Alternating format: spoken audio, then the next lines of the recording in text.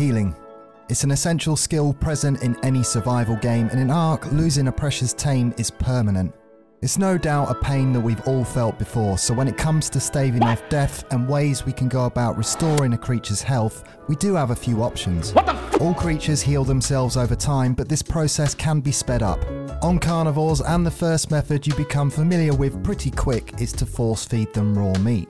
In the case of the baryonyx, remember to bring a supply of raw fish for them brief healing sessions. Out of combat, it gives back 5 health points per piece of raw meat consumed, and it's a huge part of what balances herbivores and carnivores in this game. Herbivores can be healed through the use of sweet veggie cakes. It restores roughly 10% of their health over a 30-second period. Only one veggie cake can be consumed every 30 seconds, but it can allow a herbivore to soak some extra damage, and in some cases make them perfectly viable guardian defeaters with the right loadout.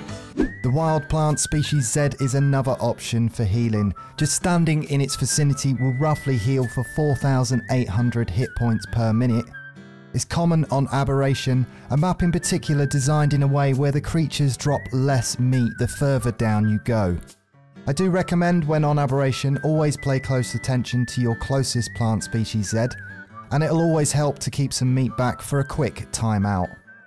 The Daedon is still the most effective passive healing creature in the game, but it's largely used to heal creatures after boss fights and out of combat, rapidly depleting its food stat at the cost of using this ability, and although the food type makes no difference to how effective the heal is, I personally like to think of the Daedon's food stat as a mana pool.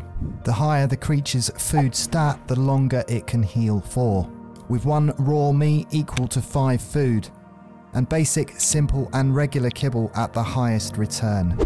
An extra tip which I have shared before is going out of render distance for a second and returning. It only works if all players are out of render, so it's not a PvP exploit, but a small time saver should everyone be out of render distance.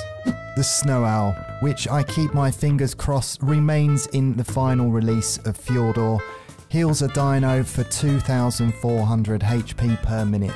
A great option. It comes at the cost of the Snow Owl's stamina, so having some extra food on the Snow Owl when healing will speed this process up. It also grants a byproduct that has other uses we'll go over in a future video, but the Snow Owl can help you get back into the fight, leading me to the final way to heal your creatures. The Tech Phase Pistol. It was introduced with the addition of Genesis Part 2, requiring a level 118 survivor to both wield and craft this weapon. It's not easy to get hold of, but it's by far the most overpowered way to heal a creature fast. It comes at the cost of element, which depletes a lot quicker now than in its first week of release, but as we show in this example, an average trike with a primitive saddle can soak damage from 2 turrets indefinitely. The Triceratop naturally takes reduced damage to the head, so focusing the turret's fire on the trike's front is ample enough time to get some C4 down and do some serious damage in PvP. As always, please do leave your thoughts and comments down below, subscribe if you haven't already, and a big thank you and shout out to my patrons for your kind continued support. Until next time, I'm James from Complete Games, and I'll see you.